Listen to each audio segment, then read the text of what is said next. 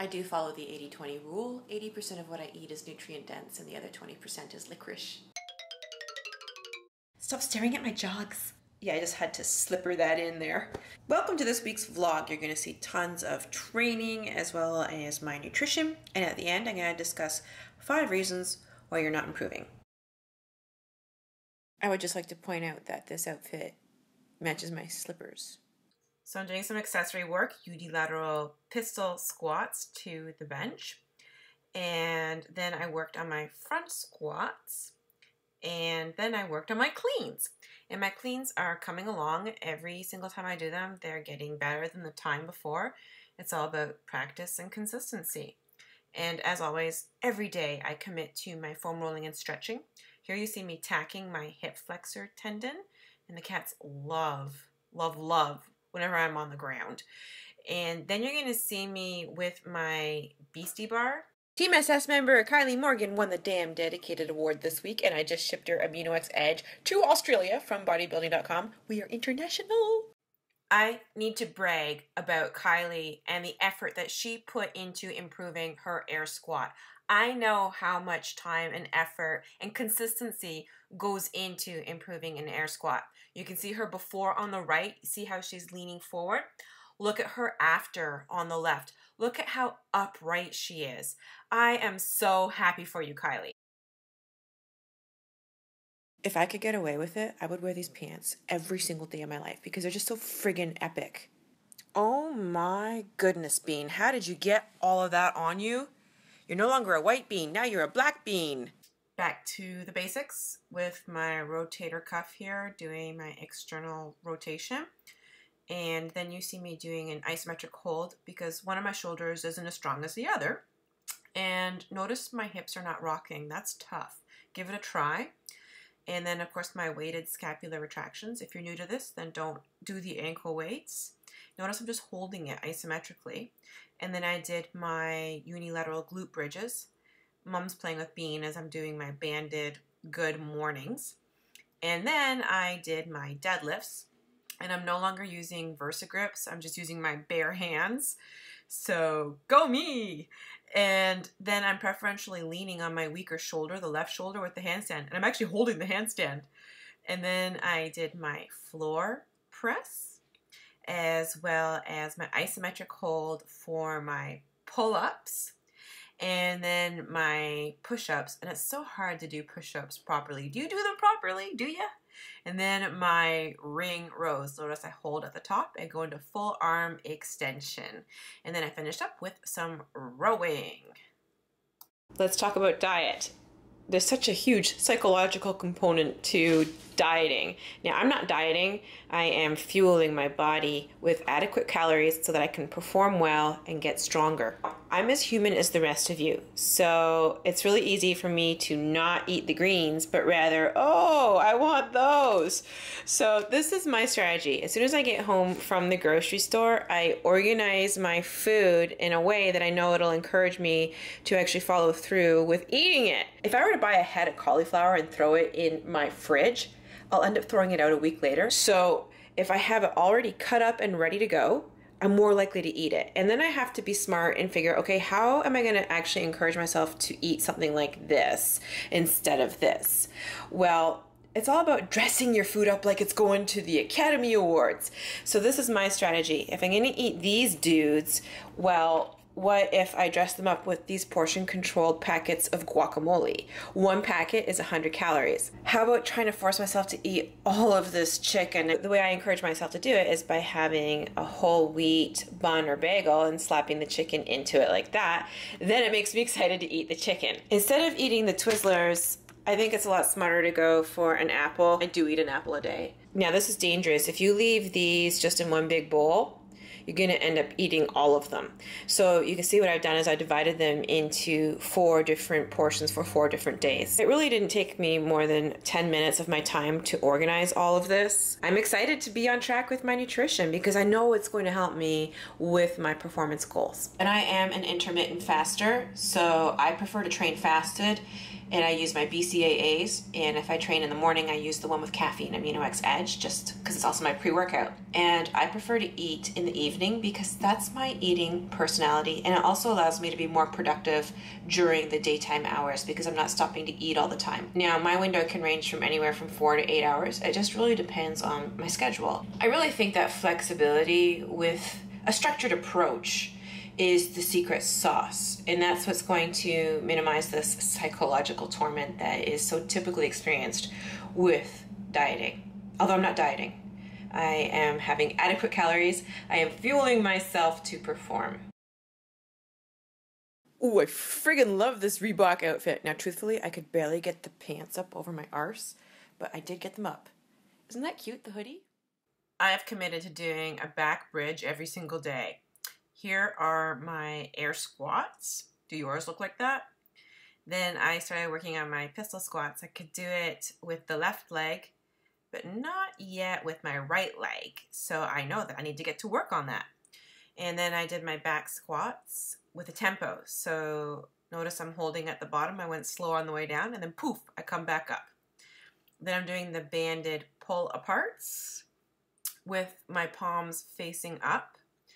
And then I did 5 sets of 3 wall walks, which I thought I was going to die. It just destroyed me. My coach told me he was initially going to make me do 5 sets of 5 of these. And I'm like, yeah, not this week. That's just not going to happen this week. No. Good morning. It's such a beautiful day. Let me show you from the other side. Yeah, Bean's got the best location on his hammock. Look at the view. So I'm just clearing away all the cat toys out of the gym. Gonna foam roll and stretch because my coach is coming over. We're gonna be doing some snatches. And Gus is here, and he's got all the cats. There's just so much drama going on here. Can you see that my mirror has now officially become a whiteboard? See that? See that? I didn't know you could do that to a mirror. Best day ever. Hang, snatch, high pull. Into hang power snatch, into snatch press, into snatch balance, into overhead squats. Yeah. Yes. 40 pounds. Good. Same thing. There we go. Oh yeah, oh yeah. Difference? Yes. Good. Yes. Okay, feet in. Feet together, squeeze your bum. Squeeze your core, your body's a column, press up. Good, that's it. Good, brace. Squeeze your butt, good. Alright, now everything tight again. Hips forward. Dip, drive, punch. There we go. That was better. Yeah. 2 overhead squats, keeping nice and tight in the block. Oops, stay, yeah. Keep that core braced.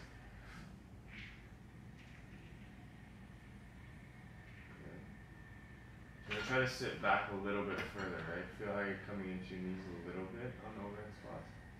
I was just trying not to die.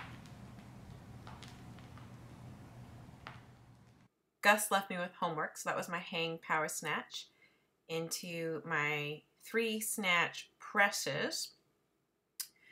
And then I will do the snatch balance. Here it comes. Poof.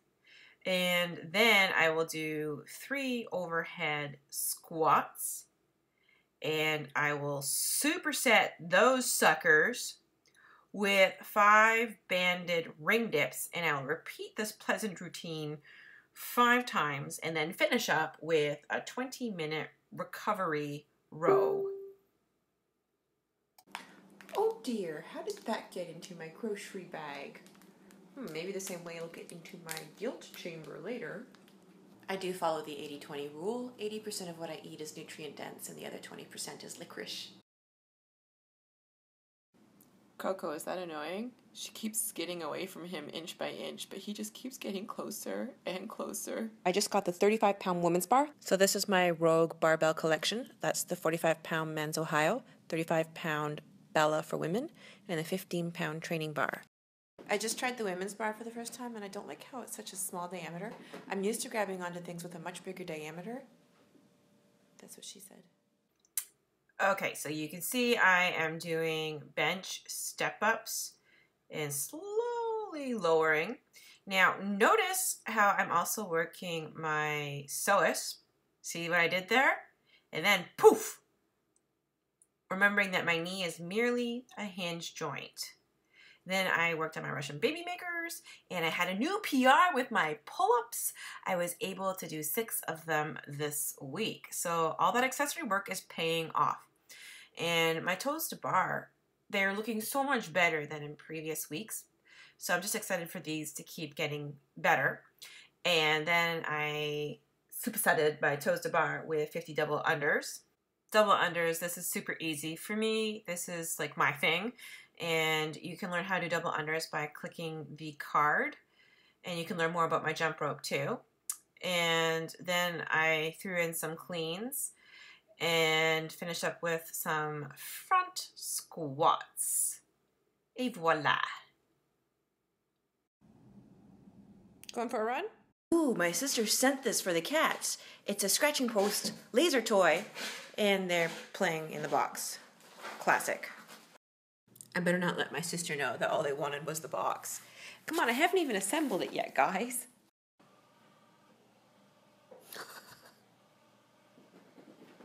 Yes.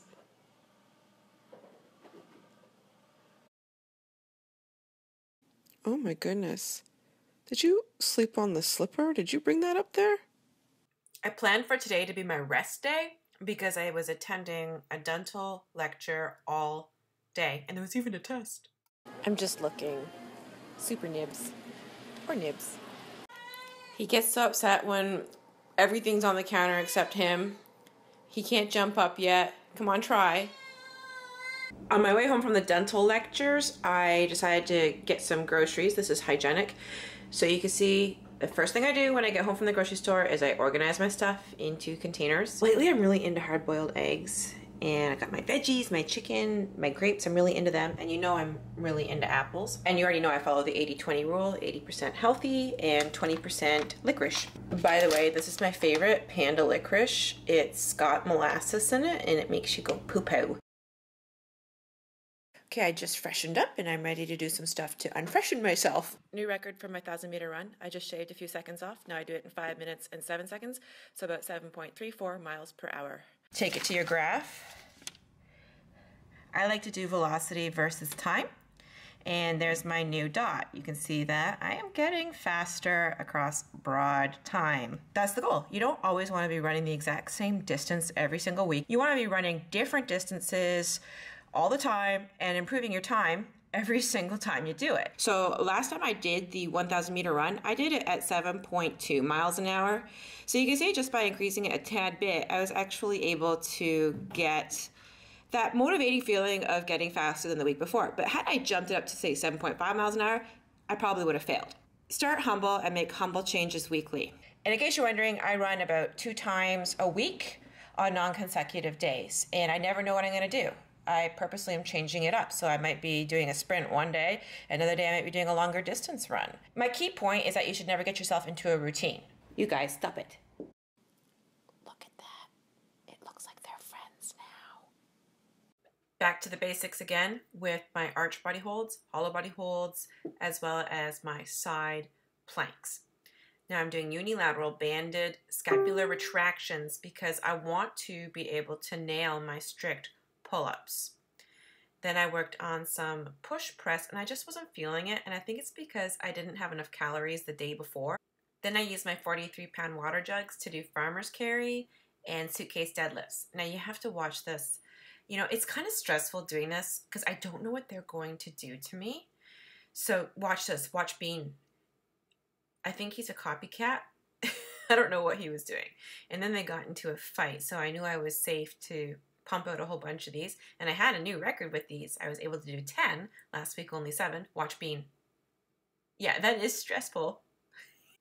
First you're going to see Coco on the box, then you'll see Bean on the box. So I want to improve my horizontal pulling strength. I know this is going to carry over into my pull-ups because I want to be able to do 10 strict pull-ups. Bean's turn. They are so funny.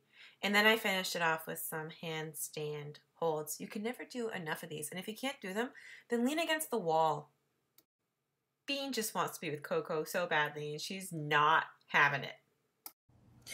Here are 5 reasons why you're not improving. And how do I know what these 5 are? Well, because I was guilty of doing all 5 of these. And once I fixed that, I started to improve. Number 1, you're not getting enough sleep. You can't improve your performance if you're exhausted all the time.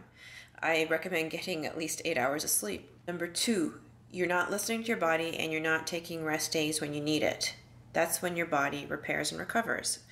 Number 3, you are not fueling yourself with adequate calories. You know, this is not a time to be dieting. And just so you know, I am not eating diet calories. I am fueling myself so that I can perform and get stronger. So calorie adequacy is king. You can't just pump any old calories into your body and expect to perform. I mean, if you fuel yourself with junk, then your body's going to perform like junk. So that's why I want 80% of the calories I consume to be nutrient dense. And then the other 20%, I always joke, is licorice. I don't just pick any random calories. I am very aware of the amount of carbs I eat, the amount of protein I eat, and the amount of fats I eat. And I have a very consistent approach. So if I notice my performance is starting to struggle, well, then I can look at what I'm doing and tweak it so that I can start getting results again. Number 4, and I'm guilty of having done this, and that is doing a movement over and over again improperly. And this is the year that I decided to clean up my form. And I see so many people, and I'm not calling anybody out because I told you I used to do this myself. They don't even have proper squat form, and then they're trying to load themselves up with tons of plates on their barbell, which is just, I just cringe when I see that because I already know the outcome. Not a good outcome. So my advice to you is to just ditch your ego and go back to the basics and learn how to air squat properly and ask yourself, okay, why can't I air squat properly? And that means you're going to need to look at your entire body. Like, do you have tight hips? Do you not have enough core strength? Is your thoracic mobility restricted? What about your ankle mobility? Are you even engaging your posterior chain? So, you know, you need to kind of look above and beyond. That's why you see me doing so much accessory work, and that's why you see me improve. So sometimes taking 2 steps backwards is the recipe for taking multiple strides forward. So don't be afraid to move backwards. And this brings me to the last point, number 5, which is the importance of building a stable base. So don't be afraid to go back to the drawing board. And that's what you've been seeing me do for the past 6 months. I'm focusing all my energy on my mobility, my flexibility, and working on improving my core strength. You see me doing a lot of unilateral work to improve what's happening with my posterior chain. And, you know, I've really put a lot of time and effort into this, and it has truly paid off. So you have evidence that it works. Taking steps backwards is the recipe for moving forward. So let me ask you this. Are you guilty of thinking that progress means you are putting more plates on your barbell every single week when you're doing your bench press and your back squats and your deadlifts? I have to ask you one question. Does your body feel really comfortable when you're doing these things? Or do you have like this nagging shoulder problem, or your back feels uncomfortable, or your knees are annoyed? Because if that's the case, then this vlog is for you. Look, you've watched enough of me training in this vlog to know if your back squats and air squats are sketchy. So if they are, then take my advice and go back to steps 4 and 5. And you know, if you're too embarrassed to go into the gym and suddenly take all your plates off, well then do it in the privacy of your own home. You can learn how to do your air squats and strengthen your core and work on your mobility in the privacy of your own home. So this week I want you to pick 3 things that you know you can start implementing on a regular basis that will change your game. So for example, maybe it's getting an extra hour of sleep. Maybe it's incorporating foam rolling into your regimen.